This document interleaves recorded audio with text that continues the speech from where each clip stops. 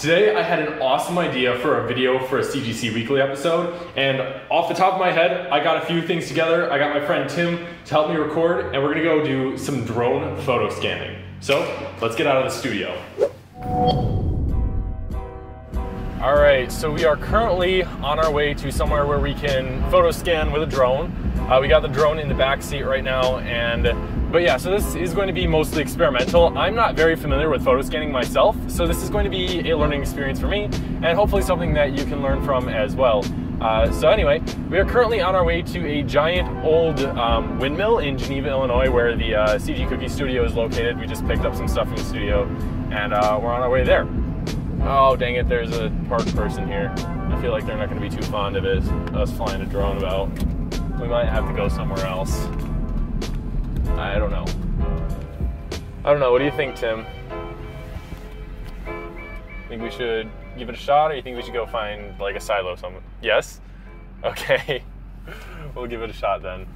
Sweet deal. Are you calling me trash? I hate you.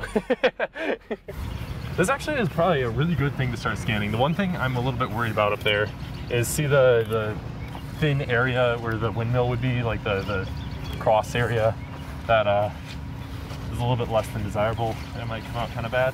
But hopefully we can get the base structure at least. Stop recording the freaking news.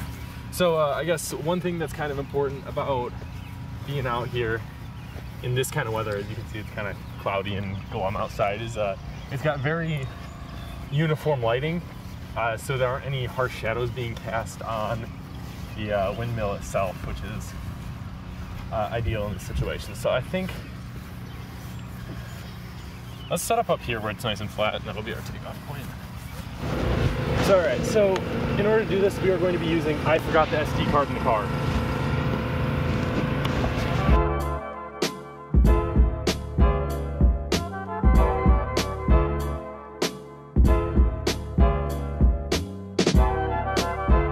There's just a guy down there riding a bike, and he just cussed out some geese. That was pretty, I hope I never reach that point in my life. Anyway, so we will be scanning with a Phantom 3 standard, right? So it's pretty much your standard drone. It's, I guess, like the most cliche drone when it comes to drones, camera drones at least. So yeah, warming up. All right, so again, we came out here on a nice cloudy day because it's got those soft shadows, and we're gonna try and get just about as many pictures of this as we possibly can. I might only do the front half here because I don't want to go too far into the back, because I don't know, I don't want to lose sight of the drone. I don't want to get yelled at, and I, ultimately just want to have a fun time, not a stressful time. 3, 2, 1, and we have liftoff. Sweet.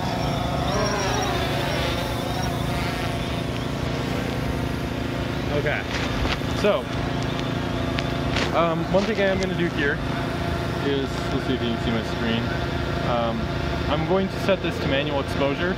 So the idea is we want to get the same image quality throughout. So there's that. I'm just going to basically make a few passes and try and get as much detail with the drone as I possibly can.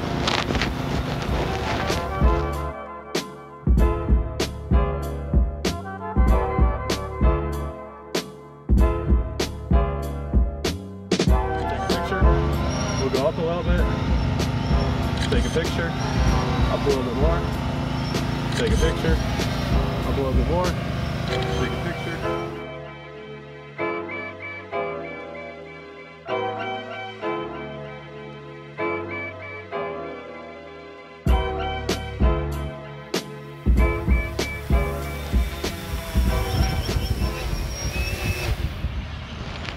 And that's a wrap, folks. So yeah, let's go ahead and we're gonna take this back and we're gonna get things processed, and hopefully they come out somewhat decently, hopefully. I think I got somewhere around 50 to 60 photos, all from different angles, but we'll see if computers can work their magic, and if not, then, well, we will have learned that we need more photos or better photos from further away, or, whatever. So, anyway, back to the studio. That's Goose.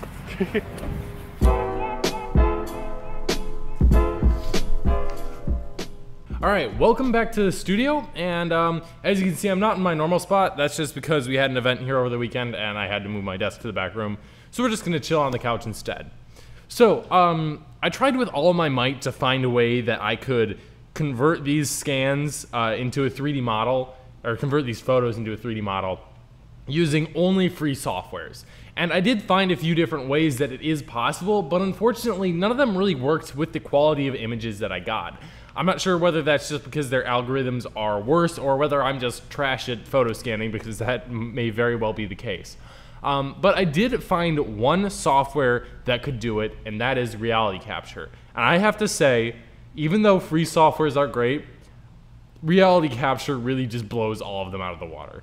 So I'm just gonna show you guys these steps, like individual steps that I took to go through and actually reconstruct these images into a 3D model using Reality Capture. And this actually goes along with a lot of other softwares as well. So you're likely to be able to follow along even if you're not using Reality Capture. So anyway, what I first have to do here is I have to import the images. So I'm going to open up a new folder here, and I'm just going to navigate to where I have them saved, which is just in the project files for this video. And as you can see, I did end up taking 106 different photos of the windmill that we're going to be working with in order to reconstruct this 3D model.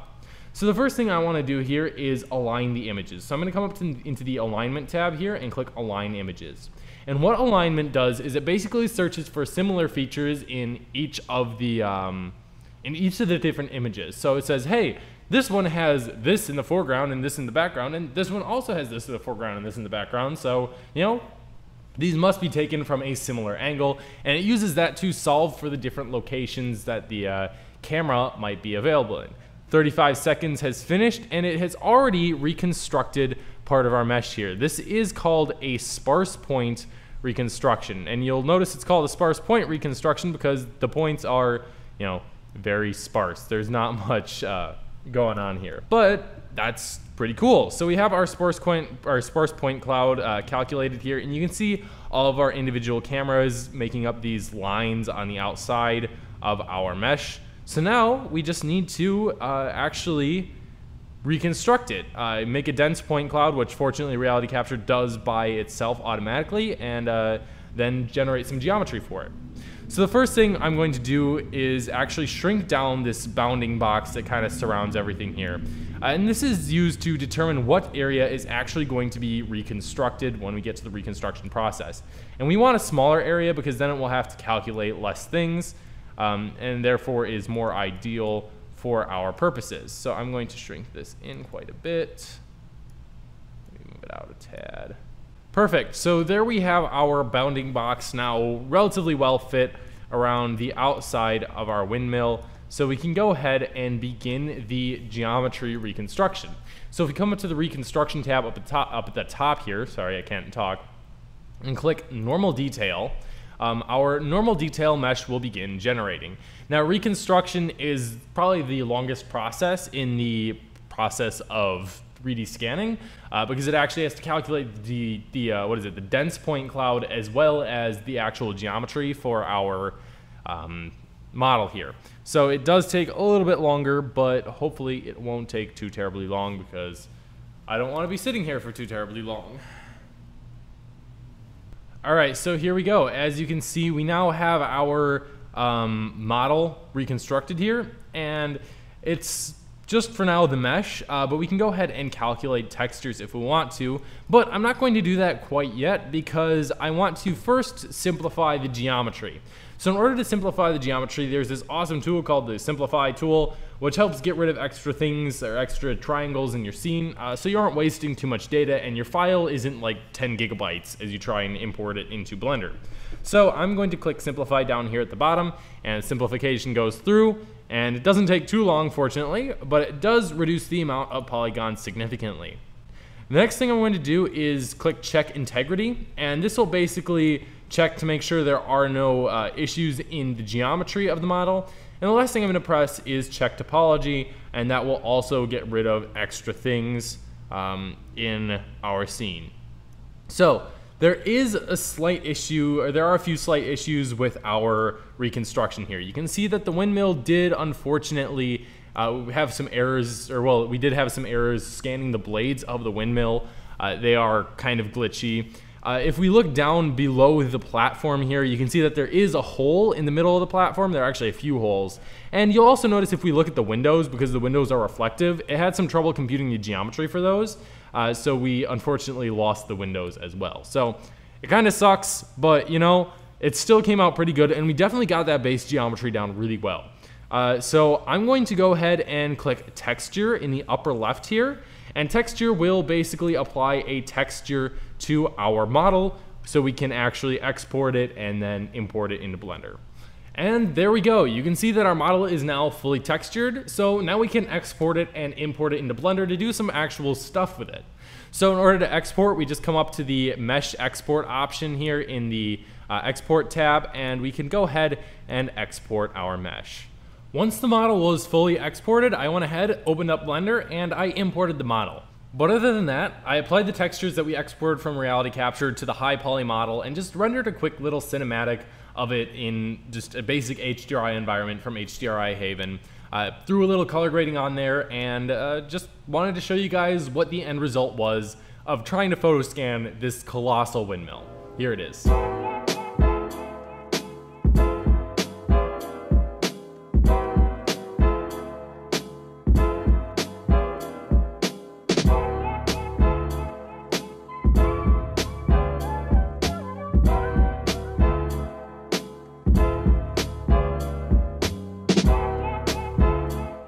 Overall, I think the result was really just spectacular. Considering that was my first attempt of photo scanning something and I decided to photo scan an 8-story tall windmill, I am very, very, very satisfied with how it came out.